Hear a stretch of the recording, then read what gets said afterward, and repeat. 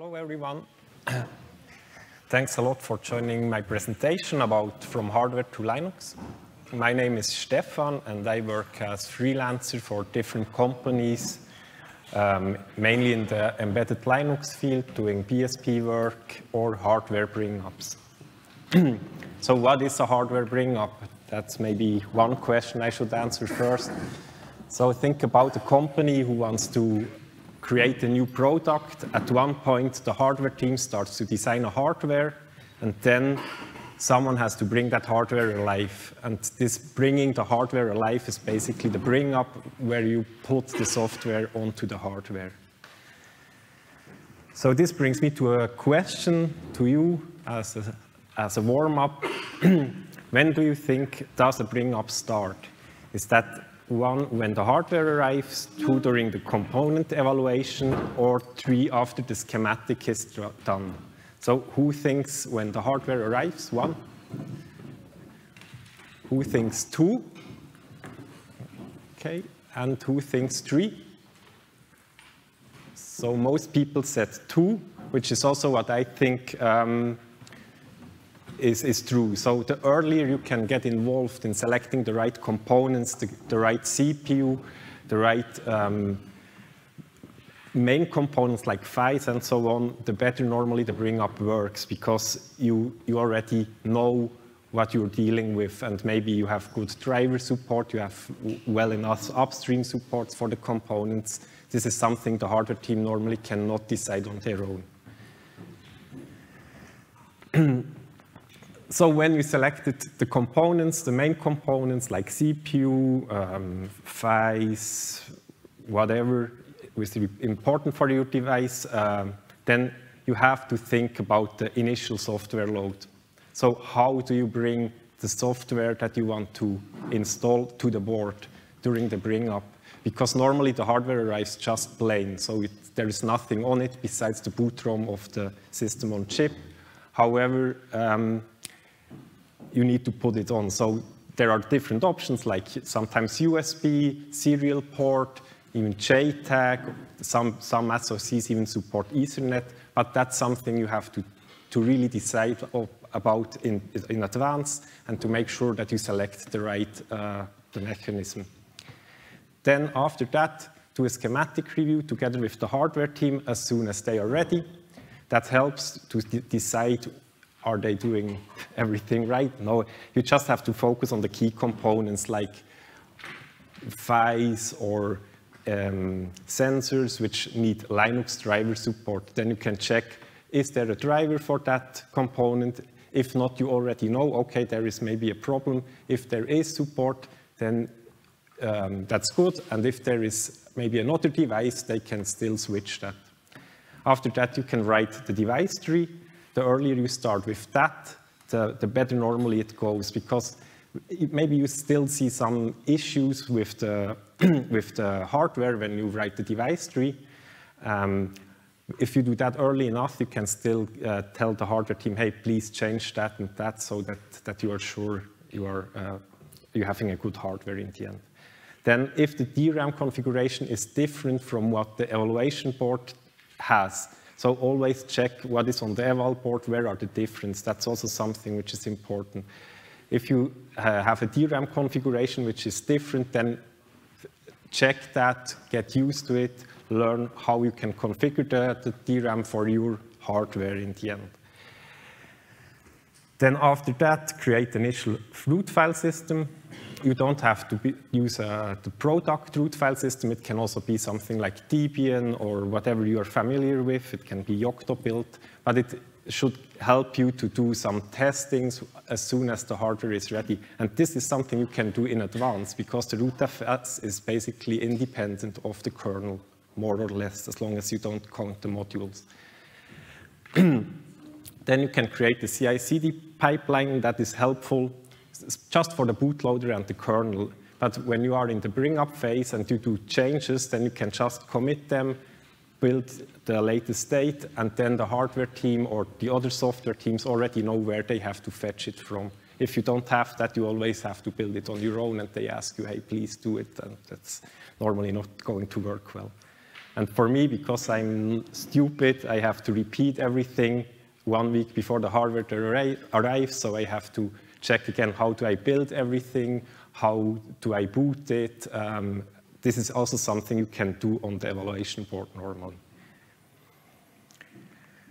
How does a schematic review look like? So as said, you should focus on the key components here, for example, a PHY, then you can just check, does a driver for that PHY exist? If not, maybe you can choose another one, or you can just add it if it's a simple PHY.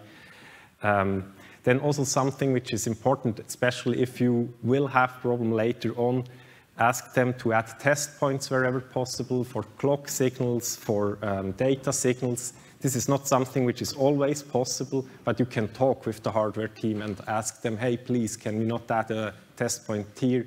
Maybe it works, maybe they say, no, this would act as antenna, so we cannot do that, but just ask. For this presentation, I was choosing an AM62 from TI to do a demo bring-up. So I did not do this bring-up on my own, or for this particular device. We will see later, it's a Toradex version AM62, but I did it for a similar device, which is AM64. That's the similar architecture. That's why I'm already a bit familiar with the thing. But this hardware is not available, while the version is available, and I also work for Toradex, so it's like I got it for free. And yeah, we have to understand the boot flow. The boot flow is a bit special about the AM62. So you have a microcontroller, an R5. This is this thing here. And this R5 is booting the boot ROM. So this is something which is on the SoC. And that will then fetch the U-boot SPL, which is the first thing that runs. And it will also program an additional M4 core, which is just there for doing some system controller stuff, like powering on additional CPUs, enabling clocking, and so on. Then the U-boot SPL will wait for the next stage, so it will load the next image, and that's already the real trusted firmware and the real U-boot SPL, which runs on the application cores. So the application cores are the cores where we also want to run Linux on later on. Then the SPL will fetch, again, U-boot. U-boot will fetch Linux, and Linux will then boot into the user space. So this is always different, but you have to understand that when you do the bring up. So it depends on the SoC. How did the hardware setup look like? So we have the initial boot loading mechanism. It's this DFU USB. So this is where we load the initial SPL on through it. So it's really the initial boot loading thing we use here. And then we have a serial port. Here it's a USB serial port. It just has to be a serial port.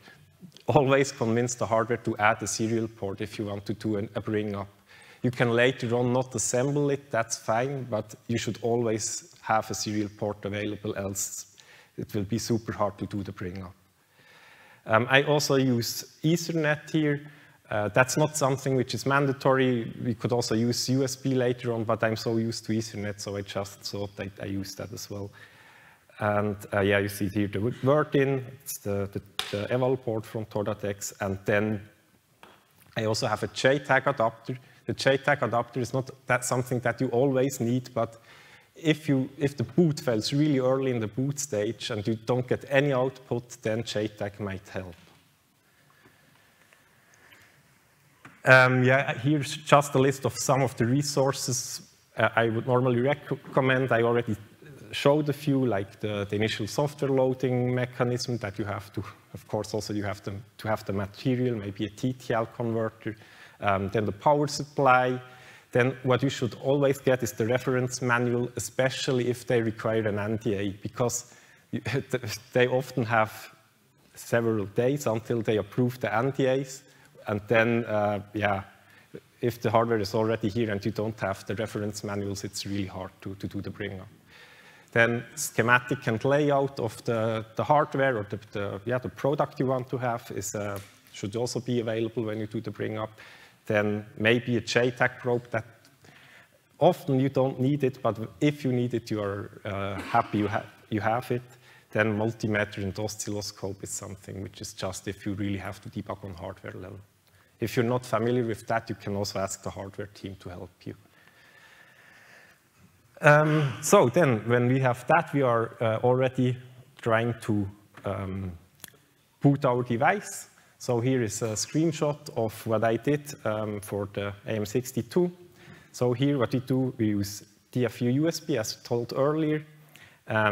What we can see here already, the loading of the U-boot SPL for the R5 core worked. So because we were able to download it, so that already means we are sure that the SOC is powered, the clock is there, and USB is working. So that's already something. So we would now expect on the serial port that to appear something like the SPL version, maybe some more messages, but what we can see here, nothing happens. So that's a bad sign. So what you should do now, you should check what is, maybe with the hardware team, is the wiring correct for the serial port and so on. However, if that doesn't help, then because you cannot see anything, you need something like JTAG. So we use JTAG together with GDB to get an overview of what is going on in this SPL, and we connect to it.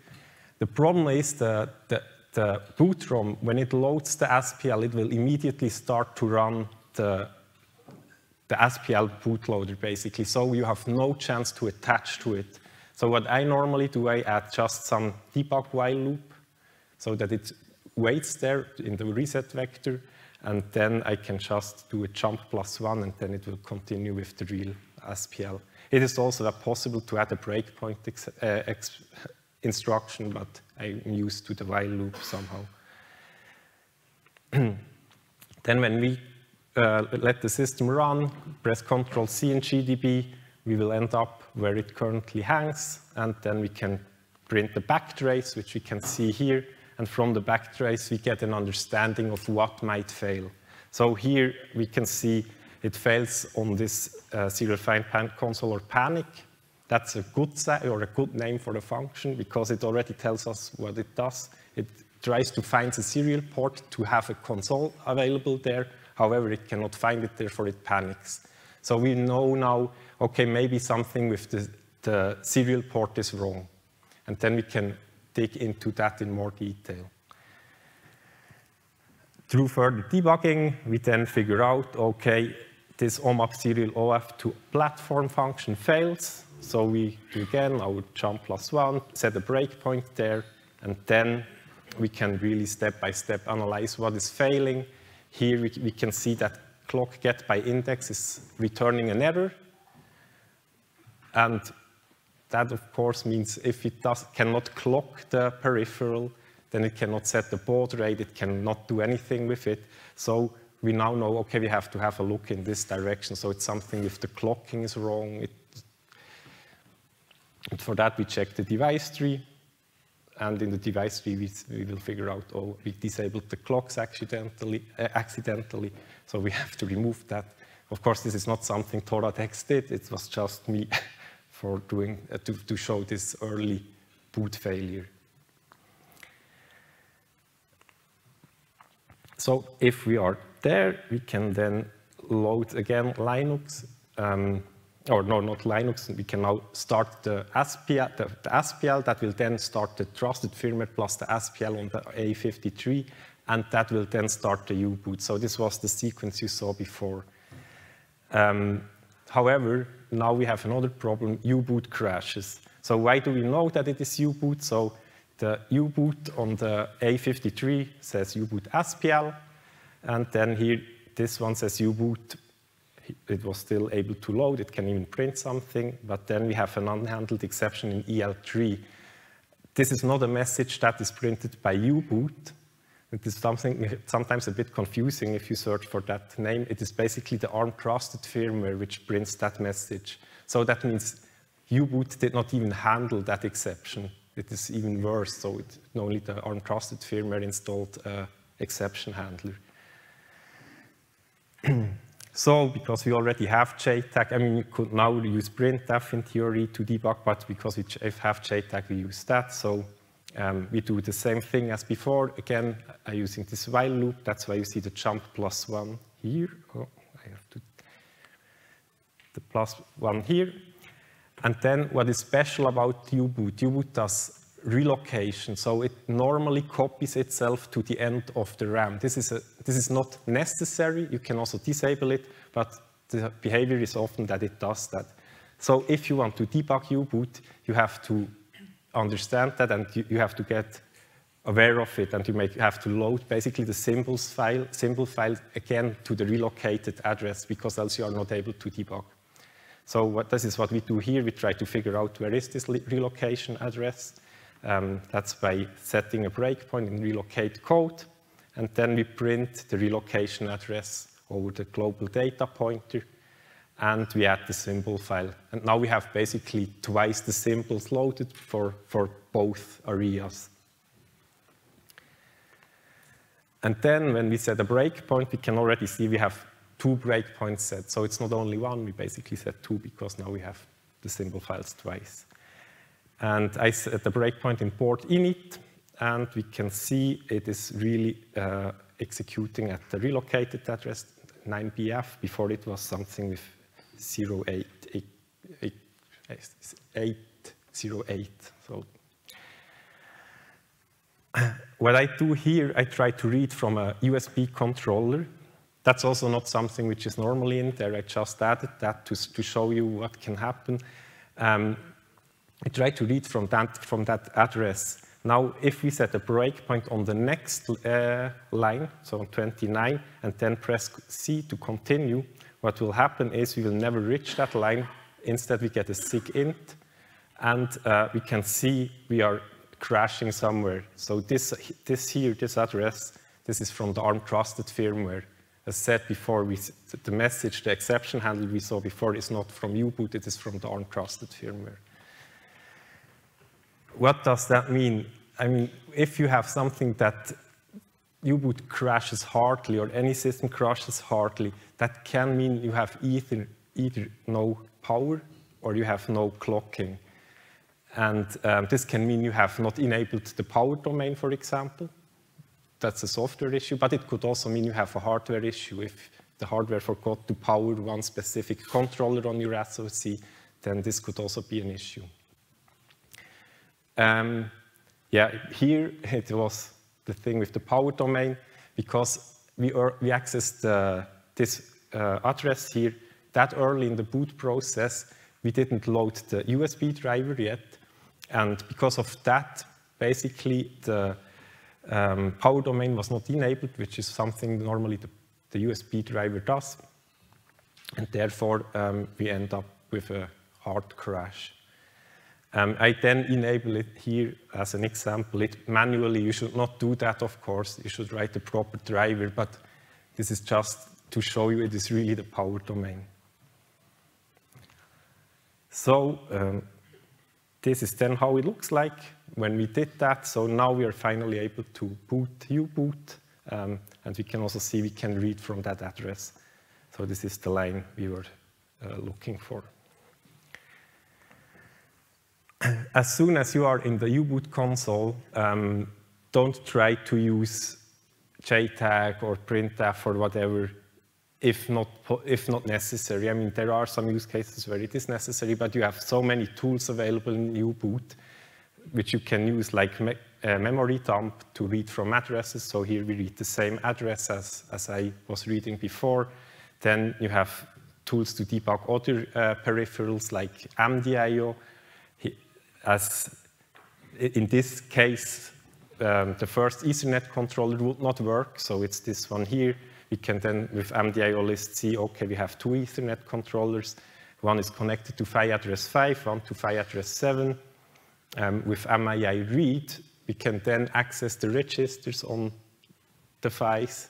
So we read back from PHY address 5 an ID of FFF. However, it should be a TI PHY ID, which is 0x2. So it could mean it is either not powered, it could also mean that it is not clocked, so the PHY this time. However, we just probe a bit, and then we would see we just took the wrong PHY address, so we just changed that in the device tree. This would look like this. After you are able to use your initial software loading and you have the peripherals that are really necessary to boot your system working, then try to flash U-boot to the final storage as early as possible, so you have not to do the initial software load over and over again, because that is quite annoying and slow, and using just the primary storage is normally much faster. I don't go into details what these commands do, but just be aware of that. There are some other really useful U-boot commands. I cannot go into detail, unfortunately, but I just wanted to have them as reference in the slides. Yeah, some of them I already showed, like memory dump and MII. Some other really nice tools are port info, where you can also figure out the relocation address and the device tree of U-boot. And with DM3, you can analyze which drivers are probed, which loaded successfully, and so on. So this just use help, and then you will figure out what tools you have available. Some of them you can also enable through the config.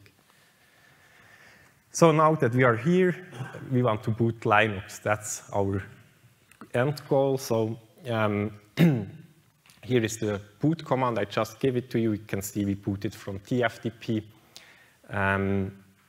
We store that as boot command in U-boot, so that it does that when we just power it on, it will fetch it through TFTP. And this is now what happens. So U-boot is starting, that was expected. It will now fetch it from TFTP, starting the kernel. And now we have starting the kernel as last message that we see.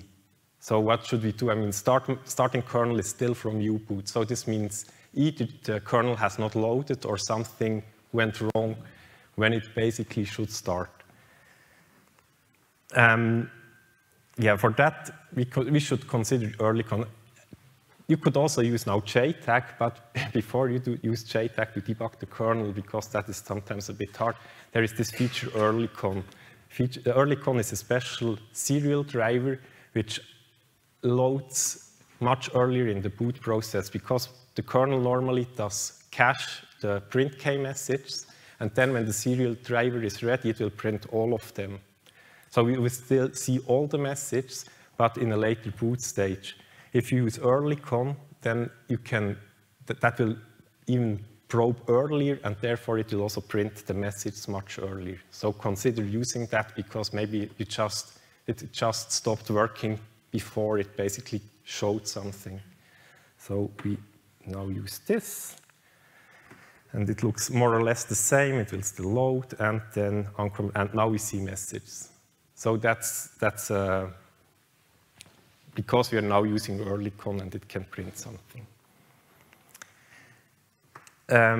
What is failing here, so now we have to understand, or we have to check the boot log, because we get it, so it's good. We have the serial console, which is something we require, as mentioned earlier. And here we can see it says PSCI probing for conduit method from DT is the last message, so maybe we should look in the direction of PSCI. PSCI is a feature to turn off additional CPU cores through a standard API from ARM. And it is often implemented in software. What we would then figure out is that on this line here, you cannot see it. It would basically say this is reserved memory for PSCI. As said, it is trusted firmware which then implements the API. That's a bit, that's why this is using this different memory areas. However, if you had a closer look before, you maybe have seen that I set here the FTD address to this value here. And because we now set the FTD address to the area where we have the PSCI, we basically destroy the PSCI when loading the device tree. So this is easy to fix. We just remove that line. And now we are basically able to boot. So now it loads the RAM disk and it will start Linux. And we could log in. So this is basically the whole bring up, so we are now done. But normally this is not really true.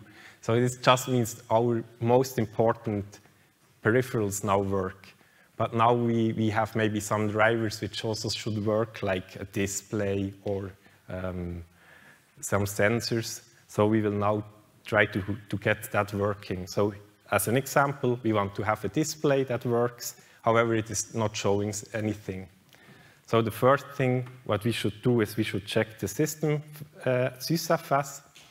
A sysfs provides us some information about the kernel subsystem, what drivers it was able to probe.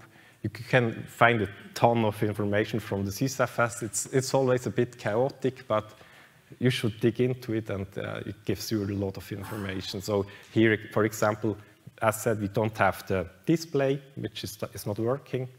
And we just check this path, and we can see, okay, there is no display controller and no panel. This is what we would expect. So this is the display controller, card 0, DSA is the panel, but it is not appearing. So what do we do next? We would have to figure out what panel do we use. Oh no, first we have to figure out, we have to analyze the dmask log, of course. So we have to check the whole kernel log, not just grab for something. That's just to show you it a bit easier, but you should really take the whole log and check what could fail, what was failing, what was going on. So here we can see that one driver, the MIPI DSI driver, said deferred probe pending. So this means deferring normally means it waits on something which is not there yet. So it has some dependency issue. So we have now to figure out what exactly are our dependencies, so what kind of panel driver do we have. For that we check again the device tree of the kernel. We can see we have this panel, one shalom something, and that's from a panel ilitech driver file, which has the same compatibility. So we know now which driver we have to analyze, and we can now enhance it with some debug information. This is at least how I normally do it. So how does this work? You can just add some printf in the print case, sorry, it's kernel, where I normally print the function name, file, and line. So this gives me an indication which parts of the code were executed and which one not. And then I know where I have to dig into it. One other nice feature is dumpstack. Dumpstack would not be required to debug this issue. It is the same function which is used by kernel panics and kernel warnings, but it gives you a backtrace. And I often use it if I don't understand the call graph and I have to search which is the main, or where did my driver got called from. So to analyze a dumpstack info, this is, as said, this is not to debug this issue, but it's anyway handy. You can just see a backtrace. This is the dumpstack. We see our probe function was called by MIPI DSI driver probe. So this is the parent driver of which was calling us. And we can then use this string together with a script to figure out on what line our code is basically execute. So this is the function name, this is the offset, and that's the function size. And with this script, we can transfer that information into a line number. That's just something, it's really handy, and I sometimes use it, but not to debug this issue. For that, we have added this PR info things, and we can see the last message we have from the driver is on line 1370 here. Then we have again a look into the file or in the driver. We can see we have one message here. We would have another one here, but this one we never reach. So that means this function probably failed. And we already know it didn't fail hardly, it just said I defer because a dependency is not fulfilled. So most likely we have a problem with the backlight. So we check again the device tree. What backlight driver does our driver basically expect? So it's again, this is the panel entry, and then it has a dependency to this PWM backlight. So now we can check, is this driver even enabled? If we grab the proc config.gc, that's something that has to be enabled, that it works, but the config you should always find somewhere, or then maybe you find it through the build process. You grab for backlight, and you would figure out, oh, this backlight PWM is only compiled as module. And maybe you remember I said in your initial bring-up file system, you maybe have not the modules available, and that's now a problem because we don't have this module, the modules in the root file system for the bring-up. We will not be able to load that driver. So we can just replace this M with a J and then compile the kernel again, and then we are able to see our display. And maybe we are even lucky and it shows already something. Yeah, from the file system, so Linux has a lot of different it has three interesting file systems. One is the sysfs, which I showed you earlier. The sysfs gives you information about the subsystem information. It can tell you the state of drivers. It can even give you information about the device tree, something I show here. So if you're not sure if the device tree you're currently working with is really the one you're expecting, then just check this one here, because that's what the kernel sees. And I lately had the problem that U-boot was basically changing the status of one node from enabled, from OK to disabled. And this is not something that is easily to figure out if you don't check the real device tree, because you would expect it was enabled. Or you can also trigger actions. You can unbind drivers and so on. Another nice file system is the debugfs. This is something which is not implemented by all drivers, but it is optional. And for example, if you want to see the clock tree, you can get the clock summary from the debugfs, which gives you information about the clock tree. If your serial port, for example, would not achieve the right baud rate, you can figure out why maybe your clock tree is just set up wrong. Same for pin muxing. And then we have the procfs. The procfs normally provides you information about processes. However, it also provides you information about drivers, interrupts, and so on. And that's something which I use sometimes, for example, if I want to figure out, oh, some manufacturers, they just put the offset of registers in the reference manual, and then you can just check this IOMM file to figure out what is the absolute address. You would also figure it out through the reference manual, but sometimes it's a bit hard.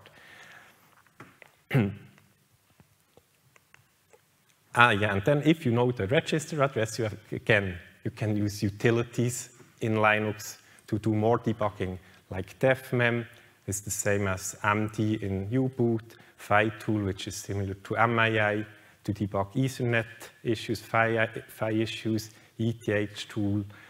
I don't go into detail, but this one are really handy, and something you should also consider is performance testing. Not to check how fast your system is, but to find stability issues. So with iPerf, you can figure out if your Ethernet is maybe having failures, or it shows some CRC check errors, and so on. So that's just to stress the system. That's already it. Here a short summary. What should you consider when doing a bring-up? Get involved as early as possible in the design process. The earlier you start together with the hardware team, the better the bring-up will go. Then work as a team with the hardware. Do not see them as enemies. They are your friends. You are a team. You have to work with them. That's something some developers sometimes forget. Then be prepared when the hardware arrives. Just that you are up to speed as quick as possible. That helps everyone, the hardware team, that helps you. And perhaps some of the methods I showed you today will help you in the next bringup so that you get the hardware up much faster. Okay, that's it. I would like to give you some time for questions. I would have 3 more slides about kernel, so JTAG and kernel and KGDB. But yeah, unfortunately, I don't have the time to speak about it. But yeah, just ask questions. Yes? Here is one. For the JTAG, was the R5s on the same SoC? Did you have any conflict in using the JTAG to make sure that you're not like actually debugging like one of the other controllers instead of the actual? Basically, so I used OpenOCD to debug. So the question was, because we have several cores on the AM62, if JTAG debugging, or I had some issues with JTAG debugging because you have to connect to the correct core if you want to do debugging. And I was using OpenOCD, and there it will spawn, or it will open a port for each core. So you have for each core a separate GDB port available, and then you can connect to GDB to that port. But this is especially, if you then do multi-core debugging, this is, for example, one difference between Linux debugging with JTAG or KGDB. You have to know that, and you have to connect to each course, or make GDB aware that you have several cores, else it will just set the breakpoint for one core and not for all of them. Are there other questions? Yes? Did you have, like, when you were DFUing, was it the R5 firmware you were DFUing? Or It's the DFU. For the initial step, you said you DFU'd. Yeah. I forgot which. Yeah, it uses USB DFU for the R5. So that's the boot ROM, which already starts DFU. Then you load the R5 SPL through that. And that SPL will again start DFU. And then it will fetch the SPL plus the ARM-crusted firmware for the A53 core. That will then start again DFU. And then, so you have 3 steps. Was that something that provided binary, or was that something you had to compile from source? No, that's something that's foreseen by the BSP. So this is how TI does how TI does it, and also Toradex. Yeah. Other questions? Yeah, of course. You said U-boot actually changed the device tree. Like, was that on purpose, or like? Yeah, it was not for that CPU, but U-boot it has this fix-up mechanism where it can, for example, disable CPUs that are not available on your SoC. So let's assume you have SoC with up to 4 cores, but sometimes there are only 2 there. Then it can disable the additional cores. And this was a feature. I think it was the video processing unit on an IMX8 that was disabled by U-boot because some of the same series have the video decoding unit and some not. That was the other questions? Okay, then I think I would close. Thank you very much for the attention, and I hope you enjoyed it.